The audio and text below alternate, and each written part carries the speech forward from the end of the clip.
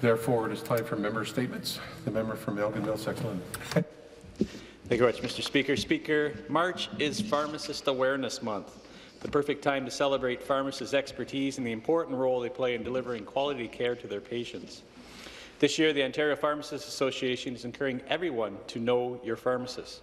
Pharmacists are the most accessible of all healthcare providers, with many pharmacies being open 24 hours, and pharmacists can offer and provide services and consultations without the need of an appointment. Pharmacists offer more than pills.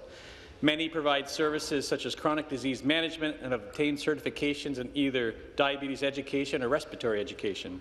Others obtain certifications in mental health, cardiology, or geriatric care. Did you know that you can get a travel vaccination from your pharmacist? As of 2016, Ontario pharmacists can give over 10 types of vaccines to their patients. Pharmacists support rural communities across the province. Pharmacists support people struggling with mental illness. Pharmacists support people with cancer. Pharmacists support family business. And pharmacists support people struggling with drug addiction. However, we mustn't forget the dedicated pharmacy team who work in hospital settings. Hospital pharmacy teams provide care that respects patient preferences, needs, and values. The hospital-based pharmacy team partners with patients to ensure they have medication information that is based on the best quality evidence to achieve their health care goals. During Pharmacy Awareness Month, get to know your local pharmacist and explore everything pharmacy practice has to offer. Thank you, Speaker. Thank you. Further member statements. The member from Essex. Thank you very much, Speaker. It's an honour to rise today to acknowledge some of the great things that happened in my riding.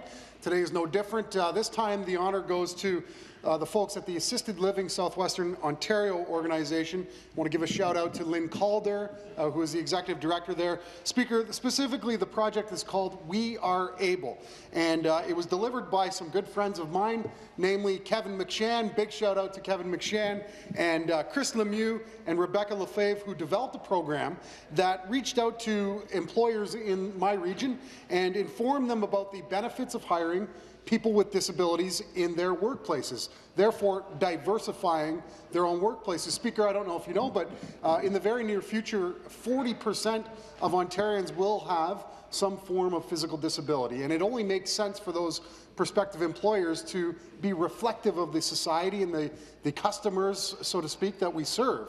So not only does it make good economic sense, it makes good social sense, and you know, these folks are ready, willing, and able to work. So this program is wonderful. Over the last 13 months, the project made over 30 presentations and connected with hundreds of potential employees that resulted, Speaker, in 20 direct hires from their initiative. So I want to give a shout out. Also, we had a volunteer and appreciation dinner through also last week where they recognized people who have employed folks through this program.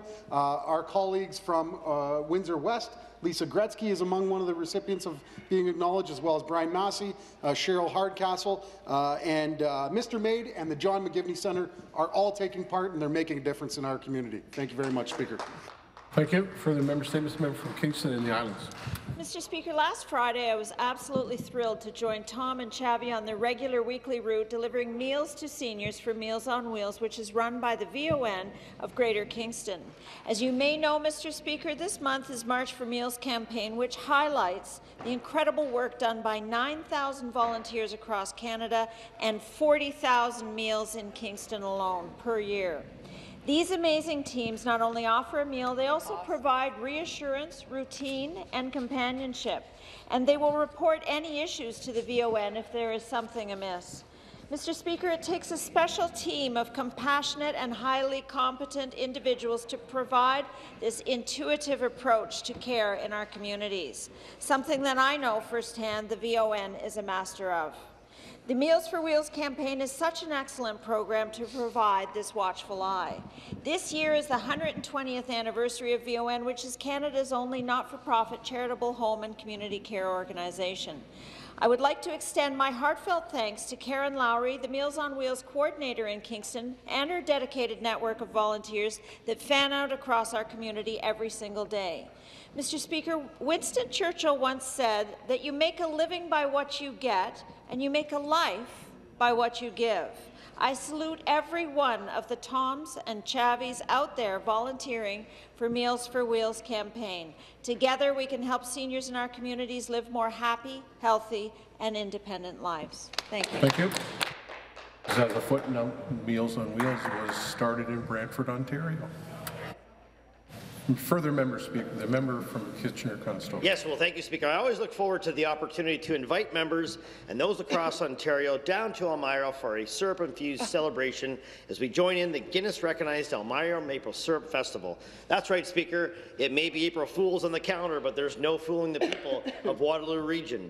April 1st is syrup time, and trees have been tapped, and organizers and more than 2,000 volunteers are preparing the site where my team will join with those across the region to serve the best pancakes in Ontario, of course topped off with a heaping dose of Elmira's legendary maple syrup. I also want to give my colleagues from the region fair warning that this year my teammates on the Joey Bats-inspired batter flippers are back to claim our prize, victory and syrupy sweet bragging rights in the annual pancake flipping contest. Well, we're flipping batter and serving up pancakes, Speaker. Visitors will have a chance to take in a full slate of the best that Elmira's cherished festival has to offer.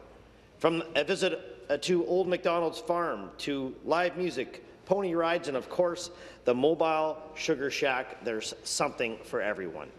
And then there's the once-a-year chance to meet with Flapjack himself. Speaker, this is an opportunity that's not to be missed. So come on down to Waterloo Region and bring your sweet tooth with you as we celebrate the 53rd annual Elmira Maple Syrup Festival and sweet victory for the batter flippers. Thank you, Speaker. Thank you. Further member statements, the member from London West. Thank you, Speaker. It is my great honour to rise today to recognize the amazing work that is being done in my community to advance anti-racism, human rights and equity. On Sunday, March 26th, the Ontario NDP celebrated the 20th anniversary of the prestigious J.S. Woodsworth Awards, and 4 of the finalists, including one of the winners, came from London, nominated by me and my colleague, the MPP for London Fanshawe. Sunday Ajak is an accomplished young man and inspiring speaker who moved with his family from Sudan 18 years ago to escape civil war. In 2000, Councillor Harold Usher was the first Black Canadian to be elected to London City Council and has been one of our strongest champions of inclusion and workplace diversity. Mojde Cox has worked tirelessly to create a more just and equitable society through her advocacy with the labour movement and her involvement in local efforts to end carding. And finally, Councillor Mohammed Salih has mobilized the community around refugee inclusion, interfaith collaboration, and a ban on carding. A winner of the 2015 Black Canadian National Leadership Award, he is the first Sudanese politician to be elected outside of Sudan. It was my great honour to nominate Mo, and I am thrilled that he was selected as one of the 4 award recipients. The outstanding commitment of leaders like these is supporting London's efforts to challenge racism and Islamophobia and create a community where everyone feels safe, welcome, and able to participate fully. Thank you, Speaker. Thank you. Further member statements, the member from Mississauga-Streetsville. Thank you very much, Speaker. Speaker, in March, Sheridan College in Mississauga opened the new Hazel McCallion campus. The new facility extends post-secondary education to an additional 3,200 Ontario students, the majority in Mississauga and Brampton. The new 220,000-square-foot building features 29 state-of-the-art classrooms, 28 studios, labs and production spaces where the students will experience hands-on learning. Its design is sustainable, energy efficient, and is built to state-of-the-art LEED Silver standards. I joined Ministers Deb Matthews, Charles Sousa, and Deepika Demirla, as well as MPP Amrit Mangat, whose hard work on behalf of Sheridan College was publicly acknowledged. Mississauga Mayor Bonnie Crombie and other dignitaries were also there to officially open the new Mississauga facility. Ontario's investment in the Sheridan College expansion of the Hazel McCallion campus in Mississauga is some $67.7 million. It completes the second phase of Sheridan College. That increases the number of full-time Sheridan students in Mississauga to a total of 5,600.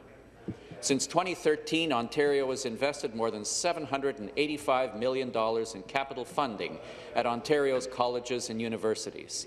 Sheridan's global reputation as a centre of excellence in digital effects and other programs can continue to attract the world's best minds to live and study in Mississauga. Thank you. Thank you. Further members' statements. The member from Perth Wellington. Thank you, Mr. Speaker. Corbin Smith is a student at Listowel District Secondary School. He is also a first-class athlete in the sport of sledge hockey. Sledge hockey is the Paralympic version of ice hockey. Players are strapped to a two-bladed sledge and move along the ice using a stick, with spikes on one end and a curved blade for shooting on the other. It's an amazing sport. Corbin has proved himself a tremendous Paralympic athlete. In fact, he recently competed with the Canadian men's sledge hockey team at the World Tournament in Torino, Italy.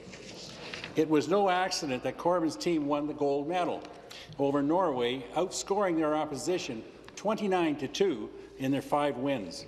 His teammates surely appreciate Corbin's positive and humble attitude. Here's how Corbin recently described his experience. Definitely amazing and one of the best opportunities in my life. Got to take advantage of every moment that I get. For me, it's just going out there every game and playing my hardest and doing the best I can. We congratulate Corbin and his teammates.